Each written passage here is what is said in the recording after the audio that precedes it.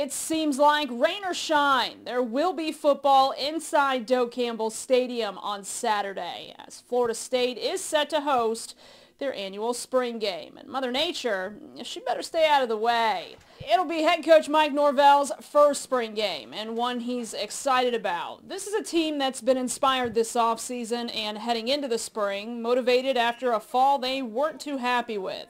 Now they get to show everyone what they've been working on. I want to see guys go out there and play fast and play confident, and for our fans to see, the direction that our program's continuing to go in. I've got to watch that for the last 13 practices, and I'm excited about the steps that we've seen. Now it's going to be a fun opportunity to go do that in a spring game in front of our Seminole family. Saturday spring game is set for 5 o'clock.